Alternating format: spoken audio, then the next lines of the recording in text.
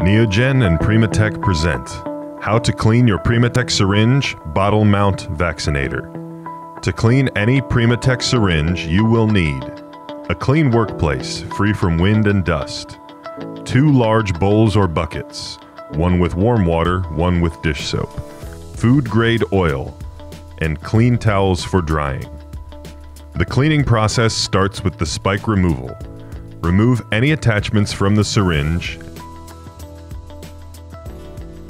and place the spike removal tool here, between the bottle mount and the top flange of the spike. Press the tool firmly until the spike pops out. Spike should be washed in hot, soapy water and then rinsed.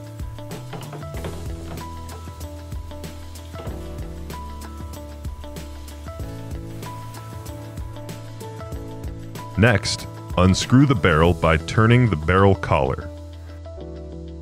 Remove the entire barrel from the vaccinator. Wash all parts in hot, soapy water and then rinse.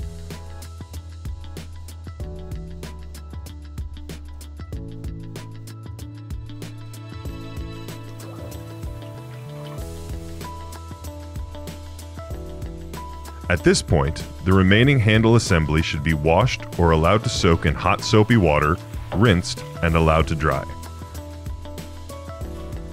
Before reinstalling the barrel assembly, apply 1 to 2 drops of food-grade lubricant to the piston O-ring.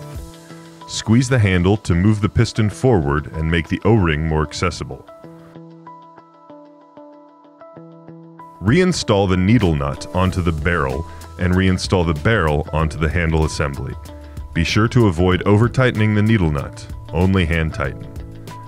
Place 1 or 2 drops of lubricant onto the spike's internal O-ring and replace spike into the recessed area of the bottle mount. Push spike in firmly until it snaps. You're ready to go. Always be sure to let the syringe cool to room temperature before using, as heat can damage some vaccines. If you have any additional questions, please contact Neogen.